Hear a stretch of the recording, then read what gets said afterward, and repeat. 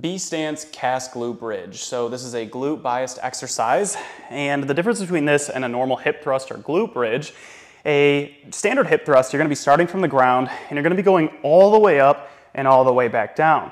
Now with the cast glute bridge, we're gonna be going only as far down until our knees start tracking backward.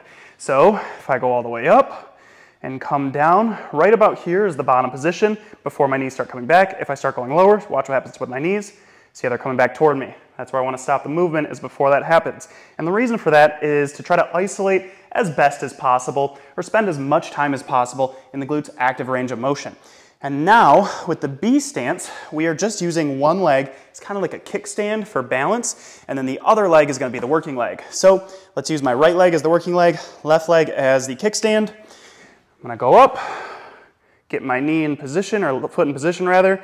This one, there's really not much weight on it, just keeping it there for balance. And I'm gonna push into the ground and squeeze my glutes. And I come down and back up.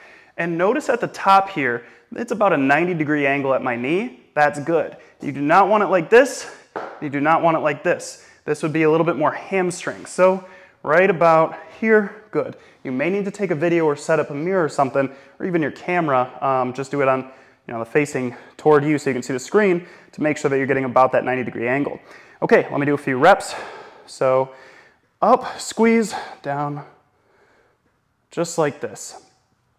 And a very common thing that I see with hip thrusts and glute bridge is people don't tuck their ribs. The ribs are up like this, and they lead with their stomach. And anybody can do this. I'm telling you, anybody can do this for an exorbitant amount of weight, but it's not helping you. It's really not benefiting you. Your spine isn't really gonna be neutral. It's probably gonna cause a little bit of lower back pain. It's probably not anything too serious, but we're not able to get the right amount of stimulus to the glutes, which are the target in this exercise.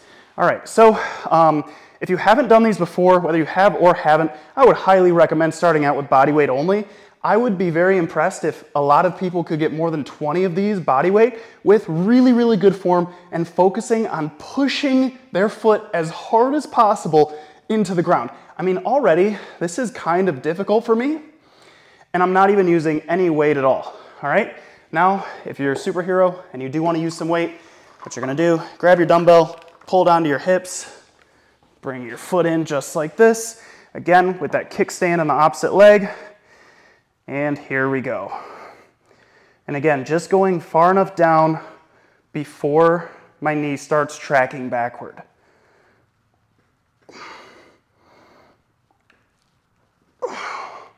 There we go.